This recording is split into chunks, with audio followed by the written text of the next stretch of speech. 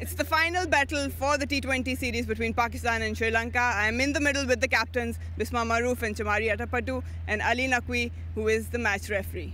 Bisma, you have the coin? Heads is the call. And head it is.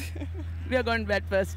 Chamari, talking about, again, your batting approach, obviously there were some close games, but where do you think you can do better as a batting lineup? I think first 6 overs, because we are not much score for 6 overs, so that's what the area we have to improve.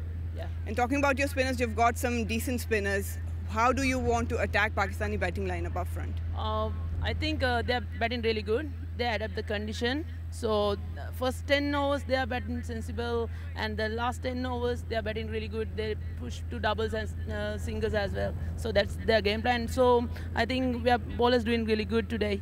How important will it to win this match? This is very important for us because we have lost 2 games, but the ODI series started next week. So this is really crucial game for us for the preparation for the ODI tournament. Any changes in the side? Yeah, we have 2 changes. Udeshika back in the side and Sachini back into the side. Yeah. All the best, thank you. Thank you so much. Bisma, if you had won the toss, you have done the same thing? Yeah, I would have batted first. And talking about youngsters again, how crucial is it for the future Pakistan team that they're performing now? I think they have performed really well, and it's a good sign for Pakistan, and I hope they continue and keep performing for Pakistan. Talking about overall bowling performance, your seamers seem to be struggling a little bit. What different approach will be today?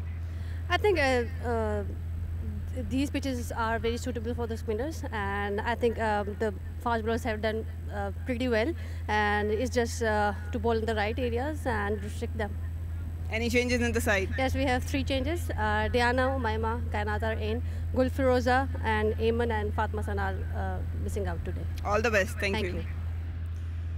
The news from the centre is that Sri Lanka has yet again won the toss and decided to bat first.